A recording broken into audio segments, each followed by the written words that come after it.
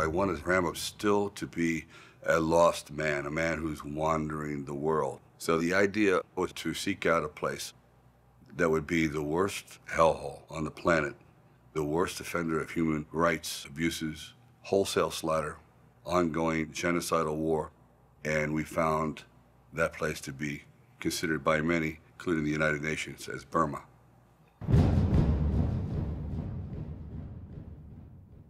Burma is a beautiful country, and I grew up there, and I have friends from all the ethnic groups. It was an idyllic lifestyle. In 1949, Burma became independent from Britain. The new people that came in didn't have the same vision, and so that was the beginning of the Civil War. The history of Burma is one of the military. And the military is used to get in its way. They just shoot, torture, throw people in jail. They were never good guys, but the previous dictators were not nearly as cruel as the one that's in power now. Everything is completely controlled, so the people are constantly ruled by fear. The major problems in Burma are pretty clear. There are child soldiers, I think 300,000 in Burma. There's torture used on practically anybody picked up. If there's any trouble in the streets, the soldiers shoot and kill.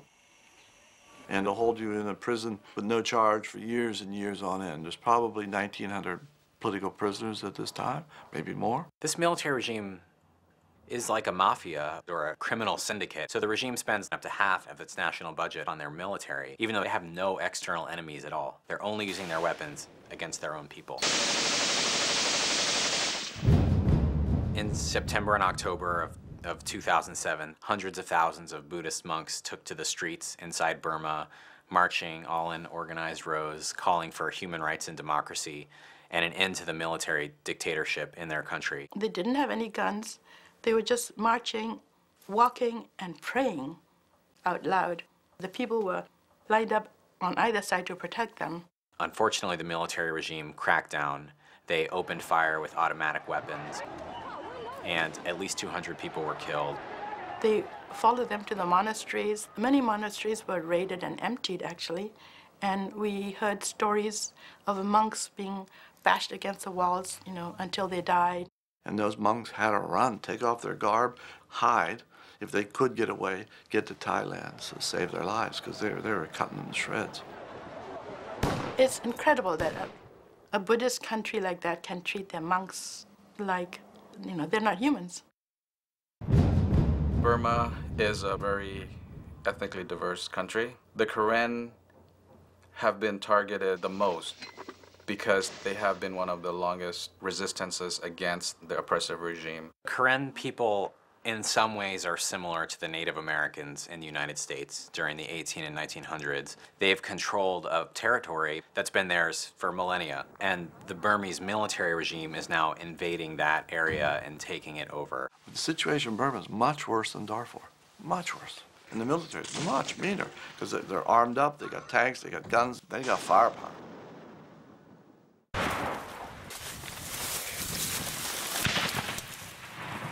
When somebody is shot, when somebody steps on a mine, when somebody is hit by shrapnel from a mortar round, they don't die right away. And the hardest thing is that you see them with no hope, and they're asking you, how does it look? And what can you say? You know there's nothing you can do for them.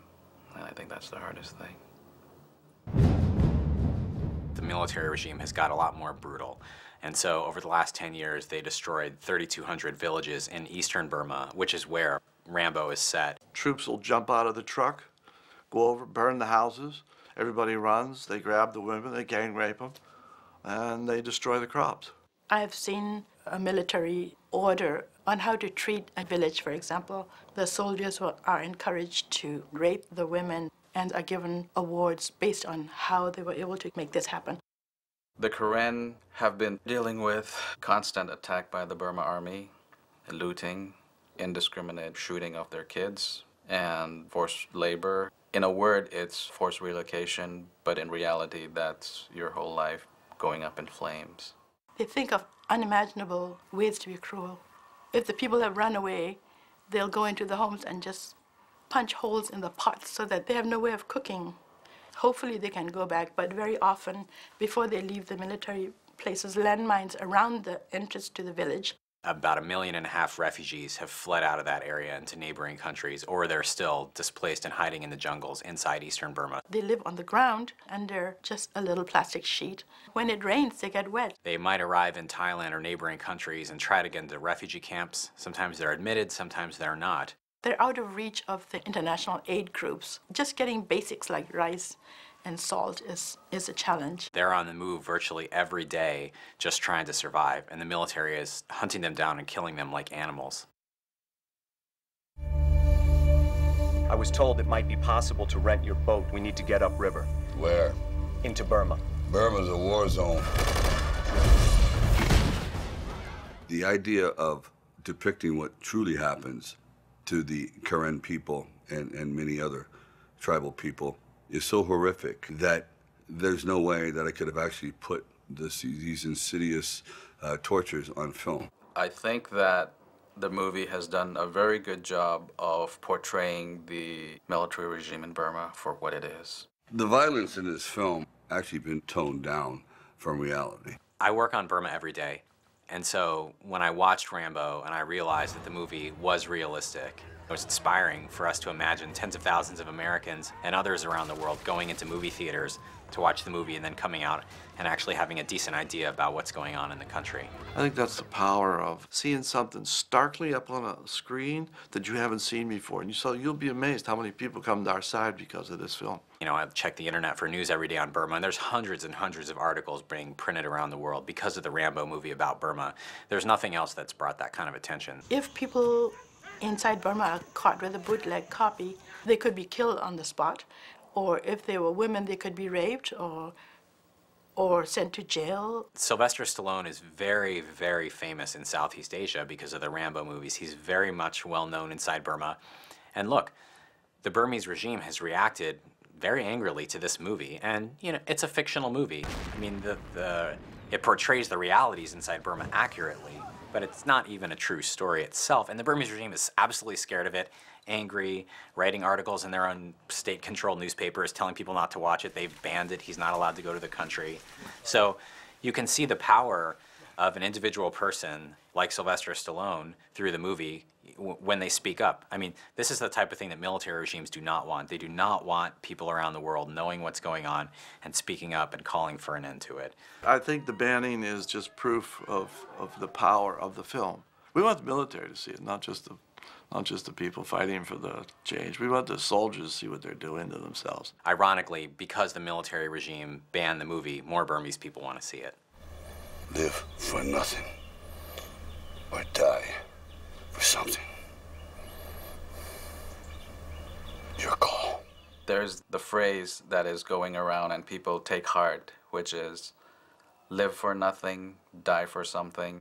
The Burmese people are inspired by live for nothing, die for something because that's their life. Somehow that little phrase is giving hope to many people in Burma. The poor in the world without justice are but shadows.